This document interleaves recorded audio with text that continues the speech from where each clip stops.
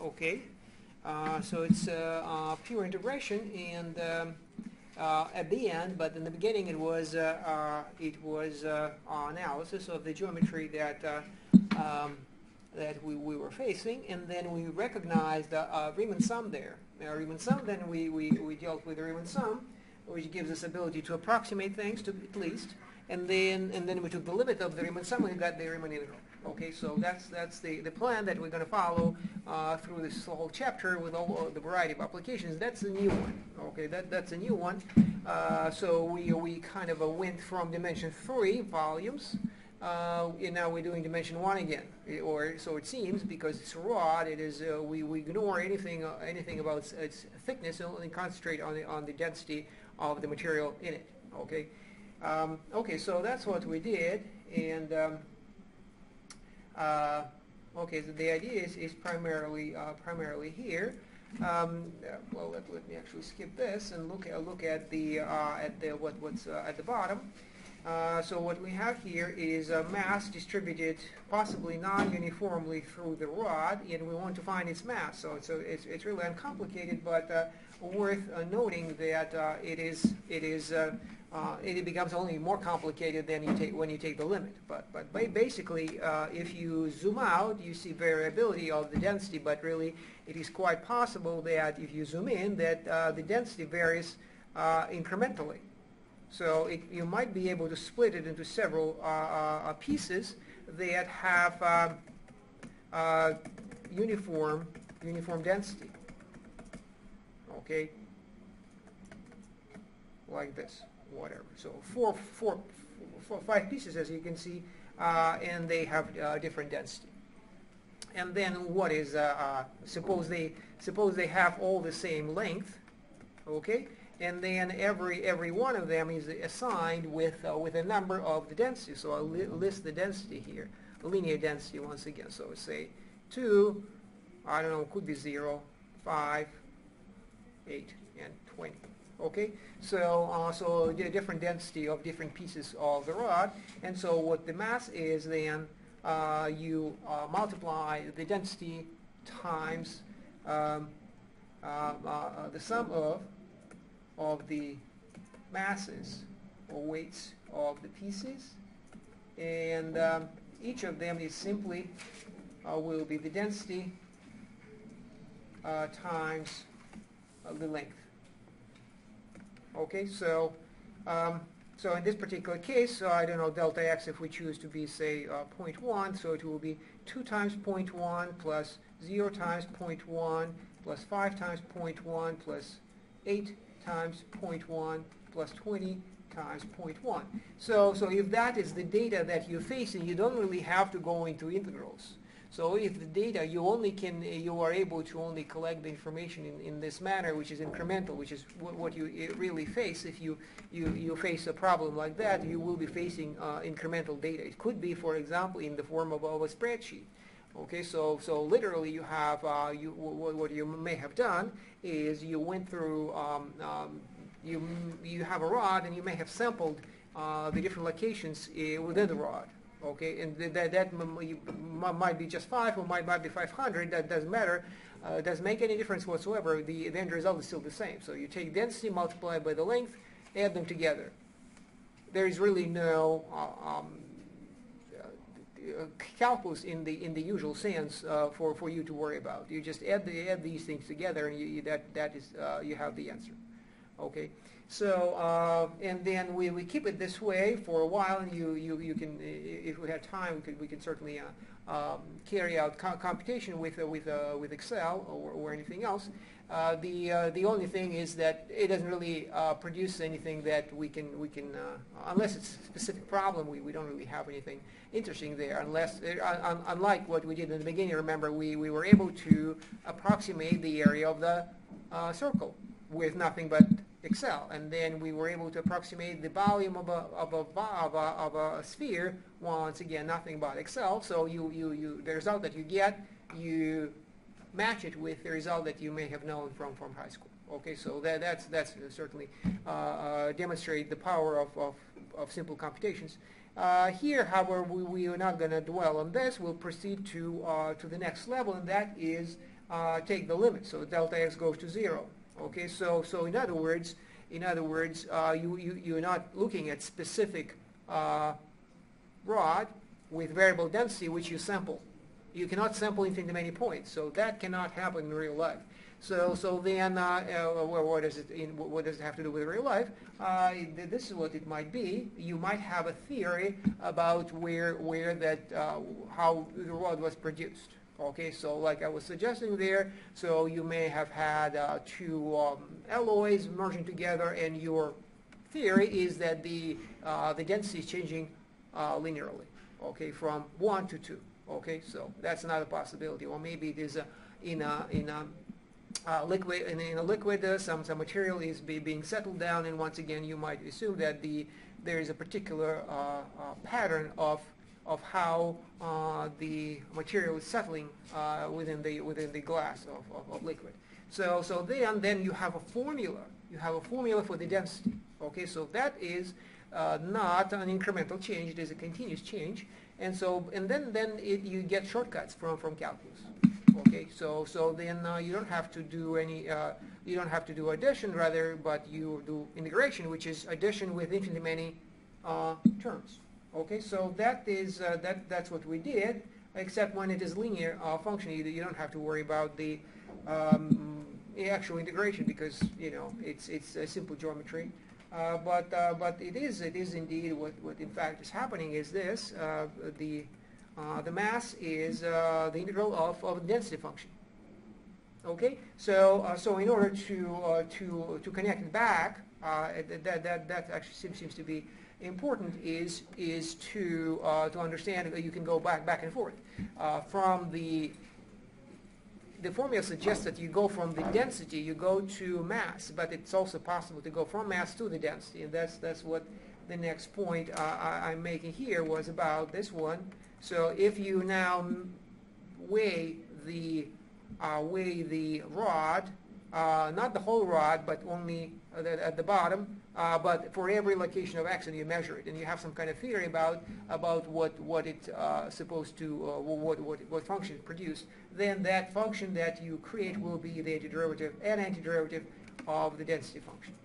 So once again, density function, you integrate, you get mass, you take mass, you differentiate it, you get the density. Okay, so that's the last statement is to be confirmed is by this delta m over delta x is f. Okay, so in other words, you take your piece of the rod. Okay, you move x from x to x plus delta x over here. Okay, so the length of that interval, that little segment you're looking at, is delta x, and then you see by how much the mass has changed. Okay, so what you end up with is the mass of the little piece divided by its length, and well, there you go. That's your density. The density is indeed the mass over the length. Also can be seen certainly if you add delta x go to 0, then you have instead dm dx equal to f. So m is the antiderivative of f, and f is the derivative of m.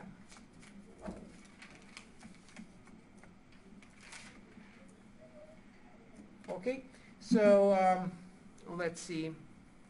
So a little bit, I have a little illustration here so we can see how the Riemann sums work out here.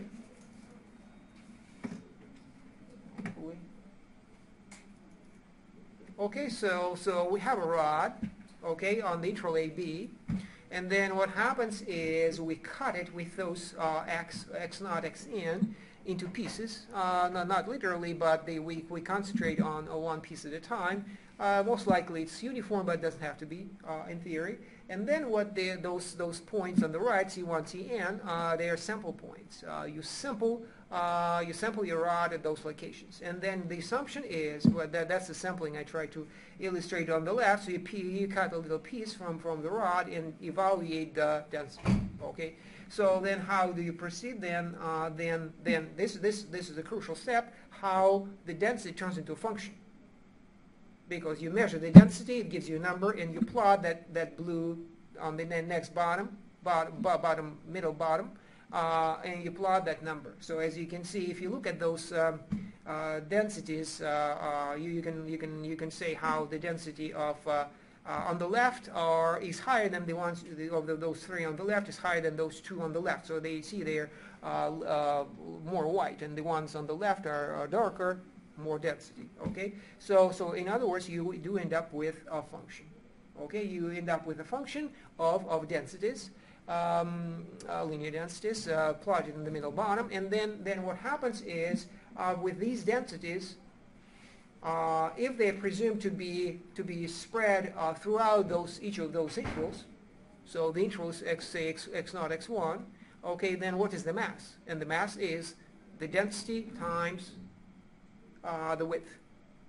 Okay, so in other words, those rectangles that you see on the right, they represent the masses of those pieces of the approximately pieces of the rod. So once again, the height is once again the density, and you can see once again on the left, densities are higher, on the right, density are lower, but the widths vary, and the end result is a Riemann sum. So once again, the exact same formula, delta x times f, gives you the Riemann sum. And then finally you take the limit, and then hopefully you catch some integral that is can be computable. So we certainly will look into some of them, but there is really no big revelation here. It is exactly same integration as we have done. So it's a Riemann integration from part one. You can approximate if necessary, but really you can hope that you're going to get a function that you can integrate, and then you're done. Okay, so the example that we have had was a one. I could certainly just one more time illustrate that. So this is the example over here. So we computed and ended up with 3. Just for extra experience, let me carry out the same example as an integral. Okay, so then what I have here is, so the density varies on the interval 0 to, I think, from 1 to 2 linearly. What's the mass of the rod? Okay, so well, you can visualize the rod, certainly how it is dense here. Whoops, actually it varies from 1 to 2. It goes higher and higher rather than lower. And then it's dense on this side. Okay, so this is certainly not very descriptive. No computation to carry out, but the description is the verbal description is good enough, so we can actually plot the graph here from 1 to 2, 1, 2, and then this is the density. So this is y equal f of x. The density at location x. Okay, so you can see how it varies, increasing from left to right. Okay, and then what we already know is that the mass is the integral.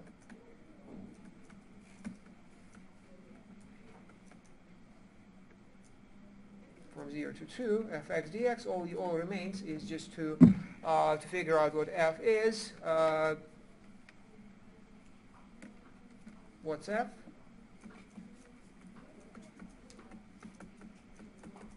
I need a formula in order to carry out the computation.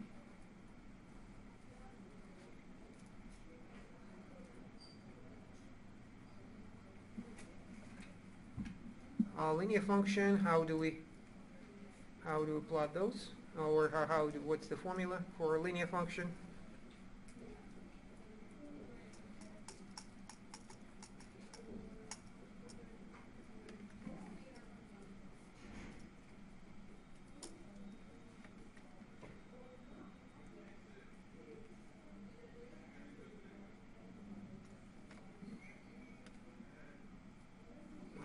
function passes through one point here, another point there. So how do you find it?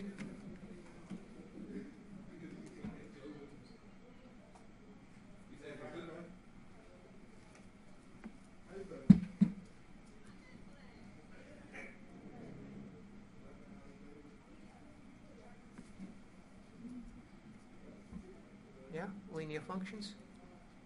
Find the slope of the line. Slope. Okay, so what's the slope? Rise over run, so 1 over 2. Rise over the run. Rise is 1, run is 2, 1/2. And so we have a slope. What else do we need?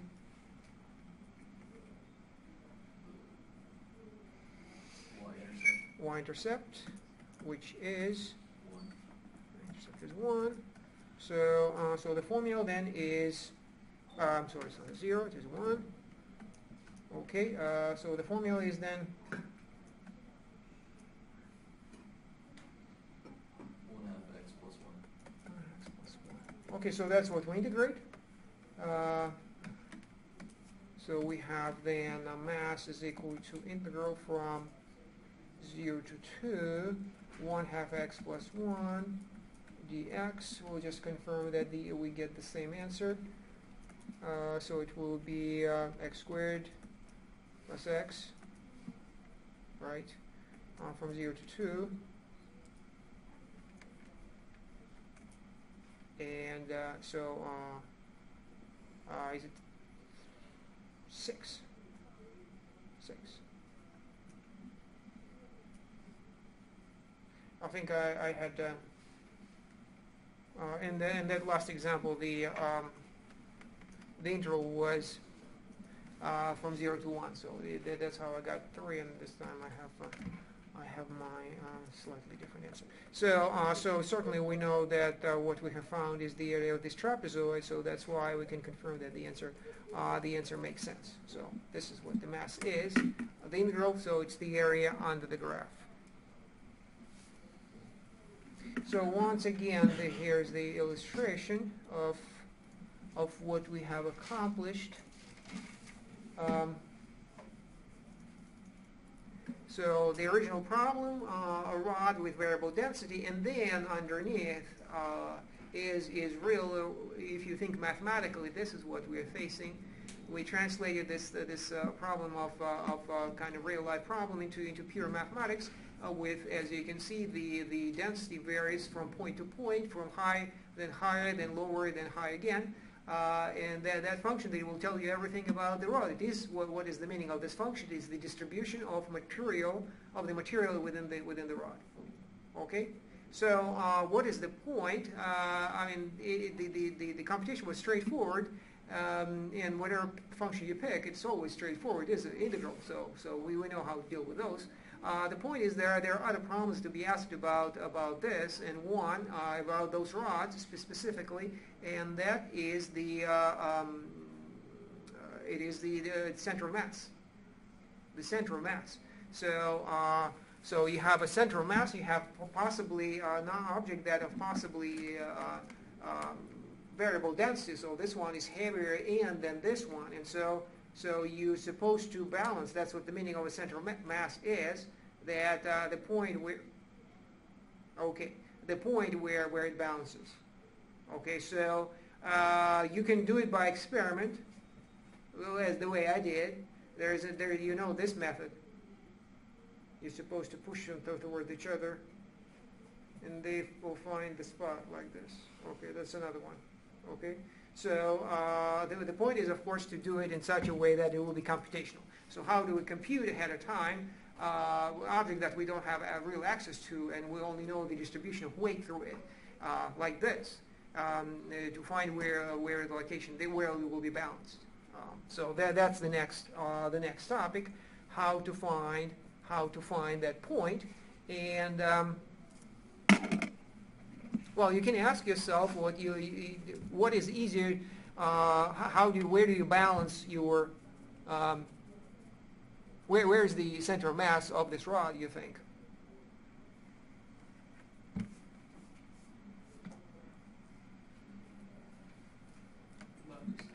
Well, left of center. So if when the weight is uniform, then it is in the center. Well, this one isn't uniform. You can imagine something uniform. It will be straight in the center, but it has more mass on the to the left of the center. So if I just cut it like this, then you can see that there is more weight on the to the left than to the right. But it is interesting actually to recognize that it is even more visual, that idea with the function than with the rod itself. So you can actually evaluate the amount of material that you have on the left and on the right, and you can see how that the material on the left is more than the material on the left, and so therefore it is not going to balance on this point. The question becomes, how far do you proceed to the left in order to balance it? The answer is not split the difference. So it's not entirely about having the half weight on the left and half on the right. What is it we have to look at? Look at where the area underneath the graph will be equal. No, that's what I said, and that's not enough. There are other issues to worry about. Anybody familiar with the problem? Well, so okay, so let's start with that. So the problem actually is, well, if you think about the seesaw. And let's make it very simple. And so if you have, if you have two kids, identical size, then it is the seesaw is balanced.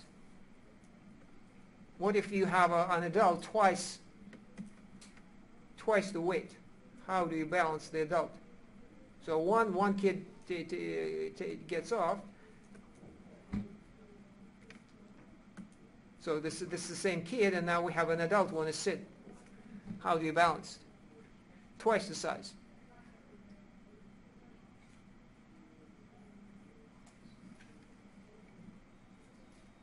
Where do I put the adult to balance? Closer to the center. Close to the center. Any idea how closer? Half the distance, as a matter of fact, yes. So the adult, well, I put it two circles to emphasize that we have two. The weight is exactly two. The weight is exactly two, and the distance will be half of it then, like this. Okay, so like this. This should be the same. These two are the same. So half the mass, half the distance. So as you can see, what matters, even though as you can see the distribution is not uniform. There is twice as much weight on the left, on the right, and on the left, and yet it is balanced. Why? Because of the, you know what it's called? The leverage, literally. So if you have more leverage, you can it's like you multiply your force. If you have more, that kid balances the adult because it has more leverage. Okay. So that's the idea behind finding the center of mass. Okay, so well, let's figure out how to do it. So then we will have, once again, we don't want to deal with a rod right away because it might be changing its density continuously, and so it just will be more of a challenge. So we'll start with literally or figuratively a seesaw and a bunch of objects or of various weights located on it. And so but the idea is already the same, except what we're going to do to simplify things, we're gonna remove the balance. Like we will move the balance in a place entirely unrelated. We don't know where the center of mass is just yet. We know the idea. We have to look at the leverage, not just the weight, but also what's called the either the lever or pretty much what it's called. So I'm going to put the weight somewhere here, not the weight, but the support here somewhere. And then what I'm going to do is I'm going to just see the contributions of each of the objects to the imbalance of this object relative to what? It will depend on the mass, and it will depend on the lever. Okay, so maybe like this. So maybe 1, 2, and 3. Okay, so so different objects, depending on different locations, will produce different, well, let's say forces. Okay, so let's just not worry about that it is balanced. Let's just see what they create. And the well, those are called moments, as a matter of fact. So moments are well, the moments. One moment of an object is mass times the lever. The lever.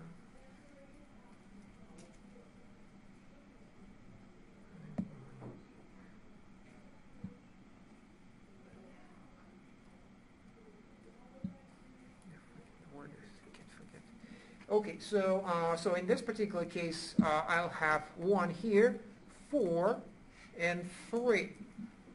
Okay, so these are the moments.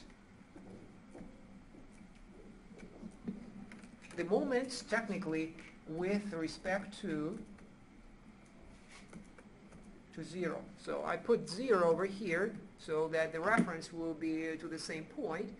Certainly there is no worry about the balance right now, but as you can see, just see how it will be pushing on the pushing down on the seesaw. Okay, so as you can see, the moments are 1 because the weight is 1 and the distance is 1. The second one is 2 times 2, and the next one is 3 times 1. So as you can see, the one is the one in the middle is the biggest one, and then the total moment is the sum. So this is the total moment.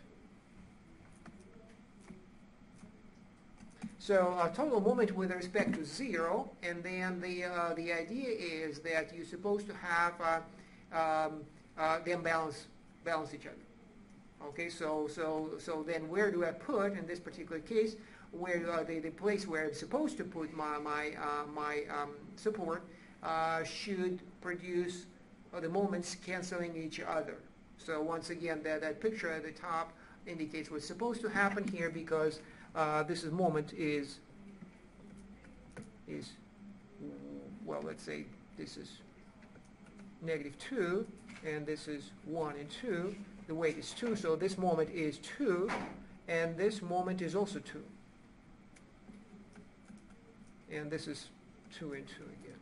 Okay, so once again, the lever with respect to the point that we still haven't found, we were able to just use our common sense to find how to balance that seesaw, but really we were looking for an algebraic way to understand it. So once again, we have we went to moments. These moments are with respect to 0, but let's now say, suppose it's not 0.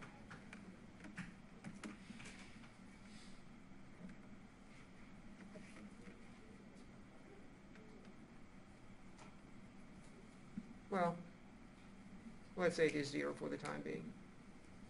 So what we want is the object or objects are balanced when the moments, the moment is, the total moment is 0.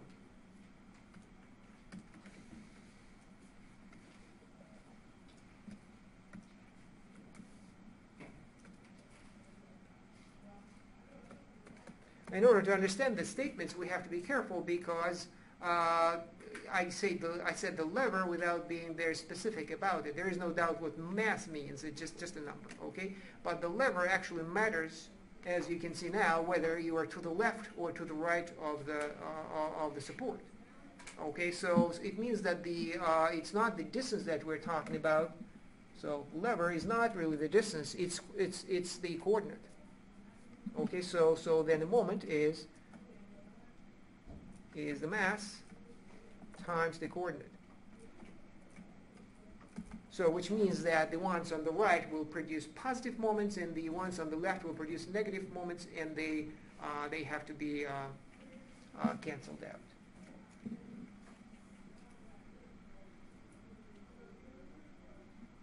Okay.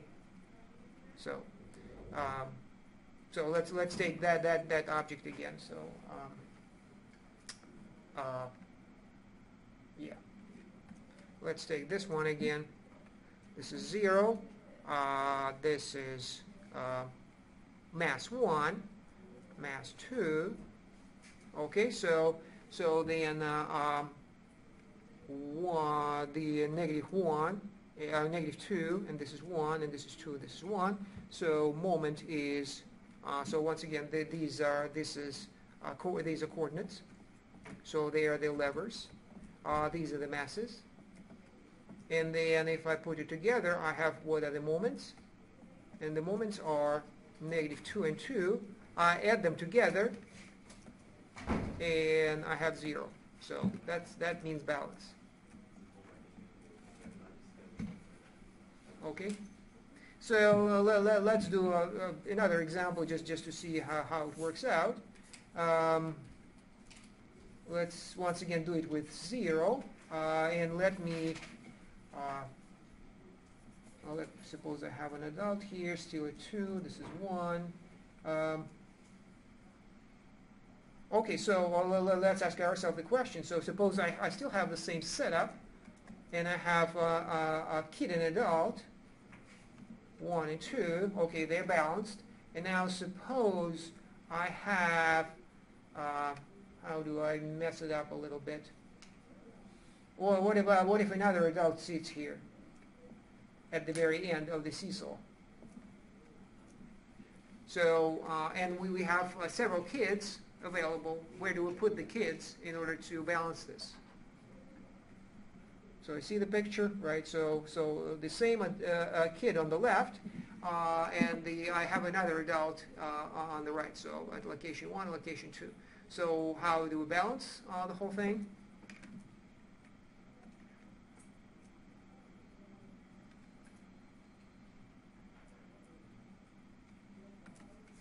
So there is too much weight on the right. I want to balance it. So where do I put the kids? And how many kids do I need? How many kids do you think you'd need in general? You could put 1 in -3 and 1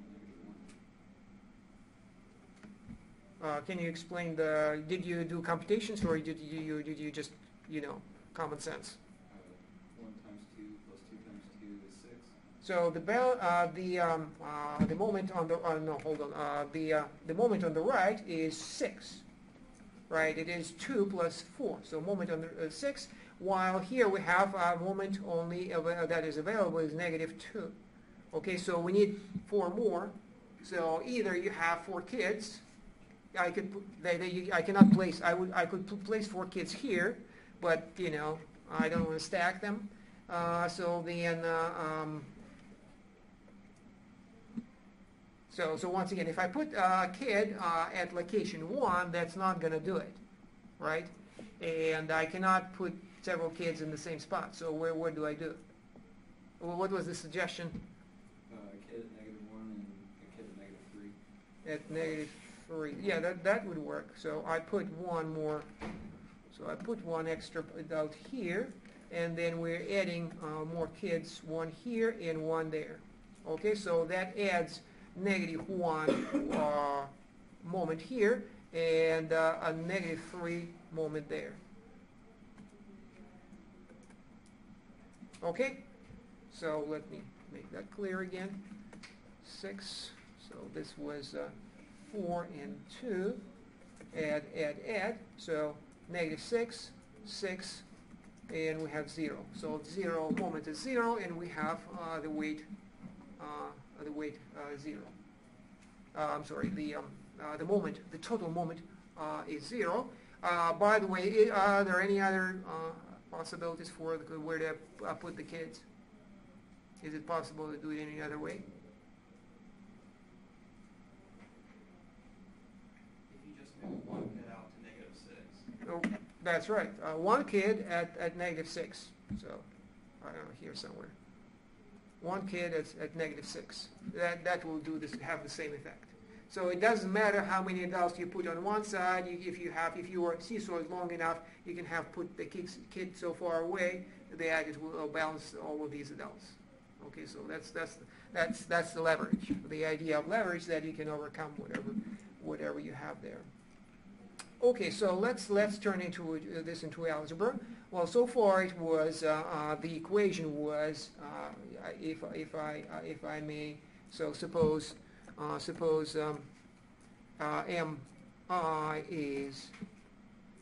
is the mass or weight located at x sub I on the x-axis.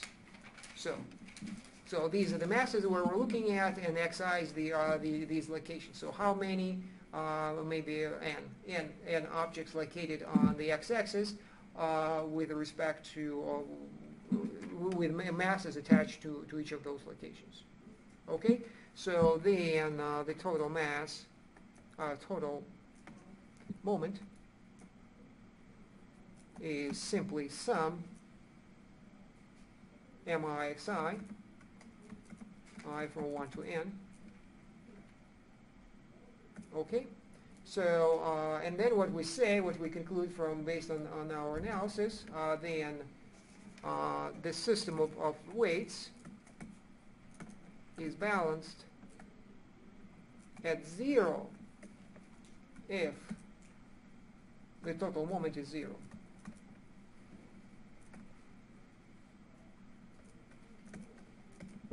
Okay, so as you can see, it solves our problem. So all of these weights times leverages cancel each other out, and we do have a balance. But it only gives us the condition when we are forced to have our support at the origin. Okay, so the problem is solved, but we need this is the how to solve. Sum mixi is equal to 0, I from 1 to n. So that is the condition of the for what? The condition for the origin to be the support. So okay, so that is inconvenient, obviously, because you have to ahead of time decide that where the balance is going to be, and then with respect to that that point, you have to locate the objects. In fact, the opposite is more likely to be the case when you have in some unspecified or specified but not predetermined way, these masses are located maybe entirely to the right of the origin, and then that we still should be able to handle the problem of finding the center of mass. So this is what I'm talking about. I still, even though the moments are there, the weights are there, however, it is not balanced because they are all three objects lie to the right of the origin. But then the question remains: where is the center of mass? In fact, we can guess where the center of mass is. It's 2. It's supposed to be at 2. Okay, so all right. So what do we do with this statement, which is the result of our analysis? What do we do with it in order to speak of, to be able to solve the problem for system is balanced at other points, at other point which is unknown. So in other words, we're going to produce equations that give us that point. So what do we have to change here? And the answer is simple. We simply have to measure the moments, or rather the levers, with respect to that point, which we still don't know what it is. So this is how it works. So the moment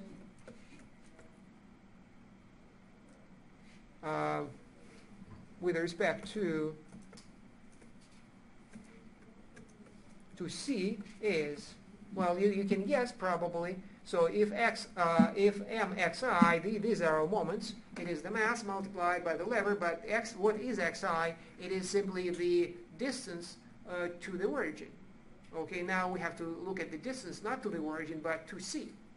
So we replace xi with what?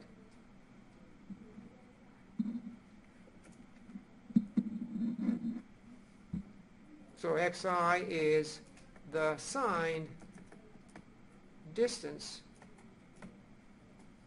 to the origin. Also known as its coordinate. Coordinate is the signed distance to the origin, so that to the right is positive, to the left is negative. So that's the meaning of sign. Okay, and now we replace origin with something else. So what is the signed distance to C?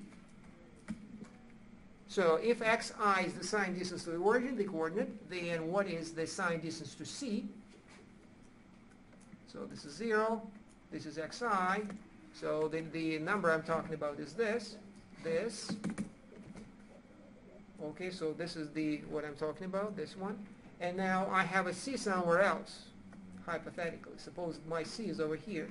What is the signed distance to C?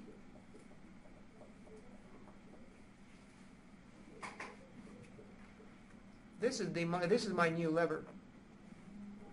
We are not interested in the lever with respect to the origin anymore. We want to measure it to some unspecified point C.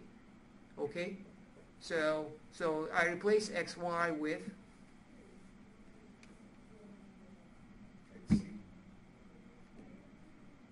x what? Say it again. xc. Equals to well, what is between x and C?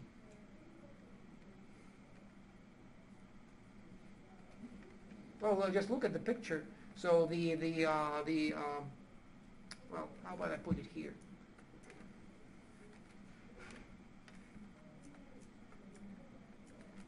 So the red one was the red one is the lever with respect to the origin. Now, what is the lever with respect to C? Isn't it just xi minus c? It is. It is simply xi minus C. That's right. So this is what I put here. This is my new lever, and this is xi. Okay? And all I have to do is just to subtract, and that gives me the one signed distance. Once again, as you can see, when that difference xi minus C is positive, we are to the right of C. When it's negative, we are to the left of C. And it is, so the sign is there, and the distance is naturally simply the magnitude, the absolute value of that thing. And C could be to the left or to the right of the origin. It doesn't make any difference whatsoever. Okay, so then our condition, the balance equation, if you like,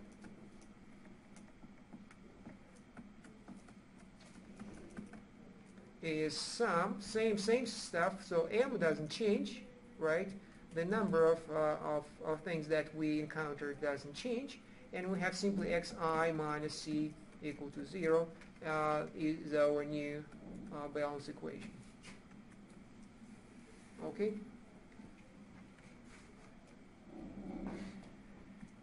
So that is the equation C has to satisfy to be the balance, the support, the central mass.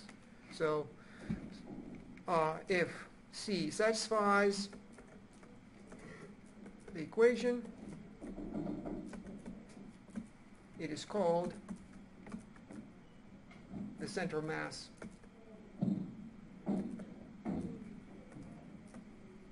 of the system. Okay?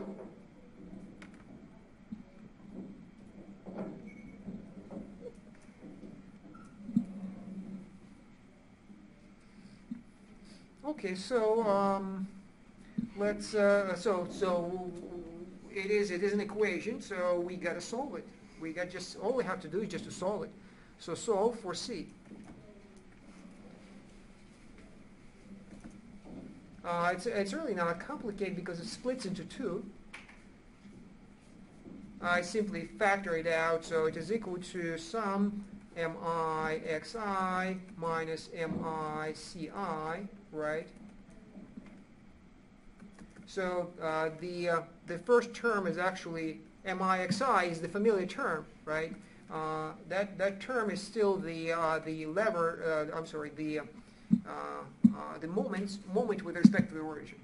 Okay, but we are after C, so what do? We just split it up. We have sum mi(xi) minus sum mi(ci). No, there's no ci. I'm sorry, there is no ci. It's just a c, just a single number. So you see how I simplified next? What do I do with the last term?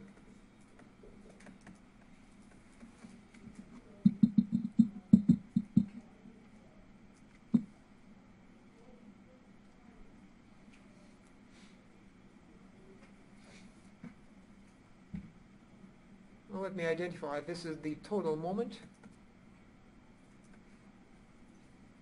with respect to 0. And then I say I can simplify. What do I do with C? I have summation by the same number. What do I do with it?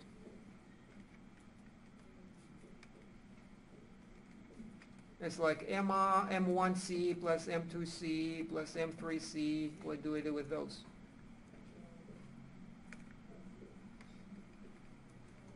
You can bring it outside. I factor C out. So I'll have C sum Mi. Okay? What's the meaning of the sum?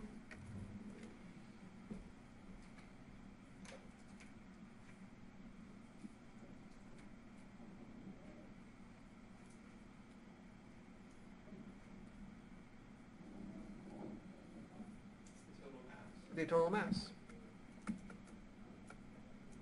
total mass. Okay, so everything what comes out of this formula is meaningful, and then the whole thing is supposed to be 0, so now I solve for C. So C is equal to, what is it, sum mi(xi) from 1 to n. That is my total moment with respect to 0 of the whole system.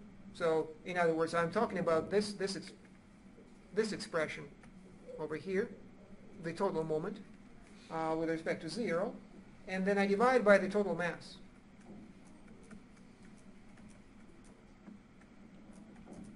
Okay, so we have solved the problem. We have a formula for the total mass.